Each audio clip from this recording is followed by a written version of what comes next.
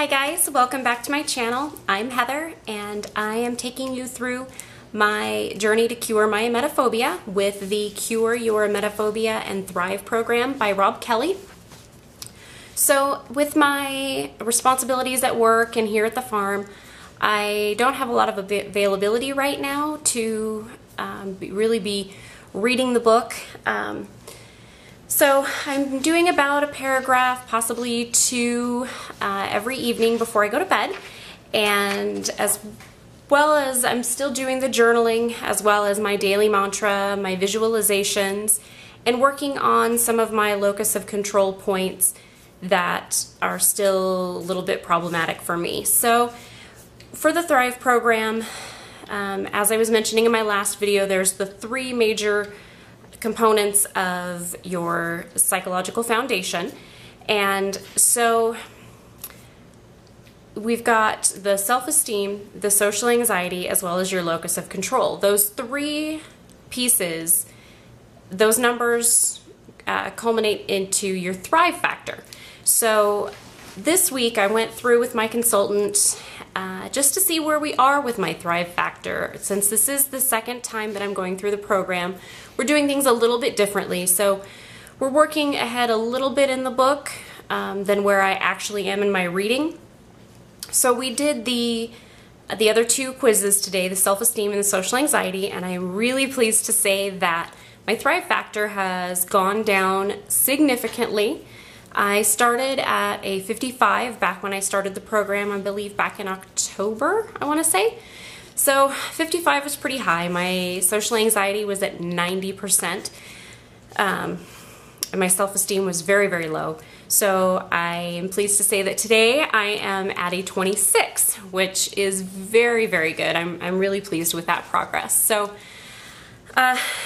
one thing that I've been spending a lot of time in the last week on has been the relationship between the mind and the body. In chapter 2, Rob has had you go through the Chevreul's pendulum exercise. So this one is a really good demonstration of the strength of the mind over the body. I really recommend, if you've got the book and you're going through the program, to really spend some time with that one and really think about it, because for me, a lot of my anxiety kind of comes out in physical ailments, as it does for most of us.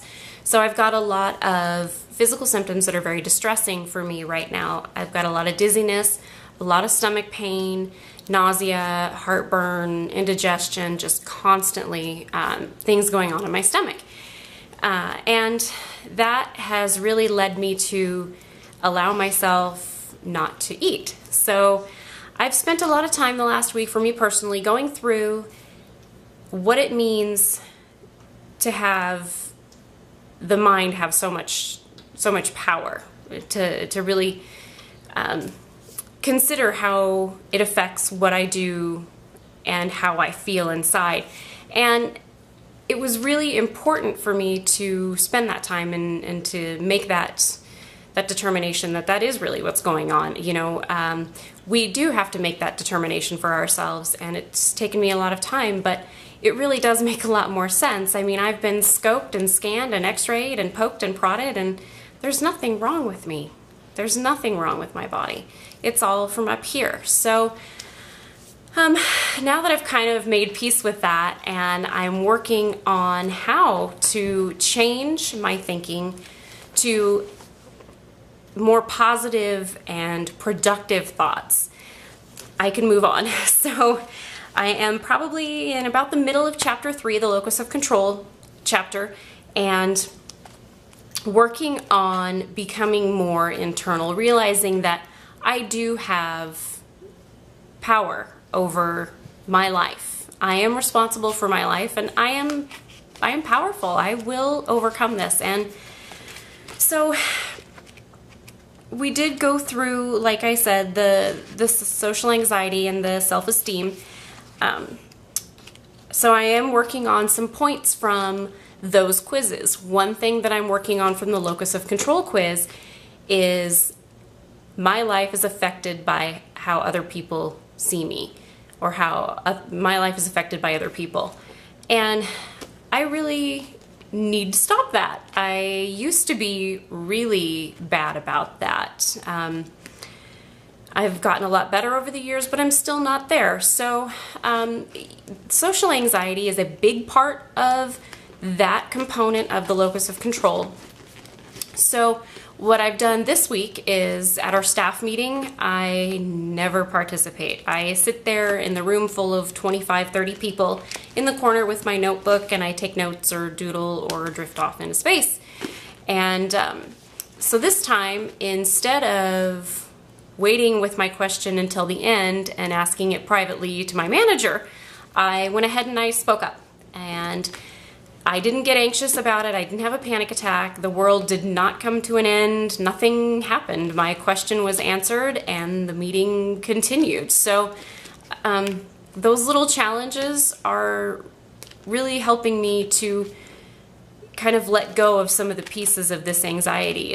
I'm going to have to keep working at it. I'm going to have to keep challenging myself and showing myself that yes, I am powerful and that it doesn't matter what people think of me or how they view me. I'm a good person and I'm a smart person, and it's okay if someone doesn't like me.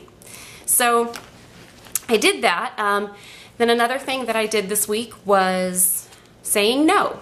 So again, I don't want to let people down. I'm a big people pleaser. I'm a huge perfectionist. And so I had someone come to me this week and ask me to take on yet another project.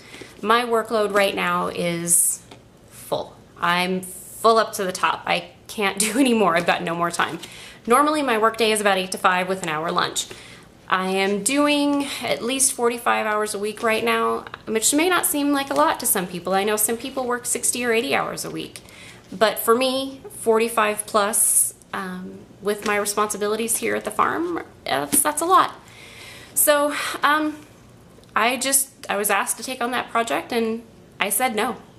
And again, nothing happened. The world didn't come crashing down around me. Nobody freaked out and said, you're fired. She just said, okay, I understand. We'll find someone else to take on the project. And I finished my day. So that was another really good thing. So processing those little challenges and those little triumphs have been really positive for me. It's something that's going to bring up your self-esteem. Just celebrating those little things throughout your day that do go well and that do make you feel good.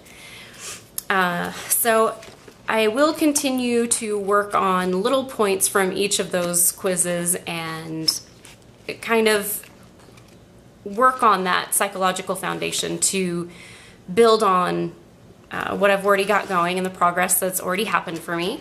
I'm going through this a lot more slowly this time and working on things a little more carefully. I would say that it's going to be really important for you to take your time and to do the exercises and to understand them. So Thrive isn't a program that you can just pick up the book and read it and you're cured. It doesn't work that way. You do have to put in the daily effort and the daily work. And it's not always easy. It's a really simple theory, but it does take a lot of effort. But it's worth every moment of your time. So I hope to, in the next 2 to 3 weeks, have some more time to devote to the program and to actually have more helpful things to say to help you along. But I do hope at this point that these videos are at least a little bit helpful for you so that you kind of get a little insight into how things are going with the program and maybe inspire you to give it a try. It's a really simple process, like I said, but it is worth it. Everything is in here. Everything's here. You just have to take the time and really want it. Really, really want it. So until next time, I should be back in a week, maybe 2, and hopefully we'll see a lot more progress. So until then, bye.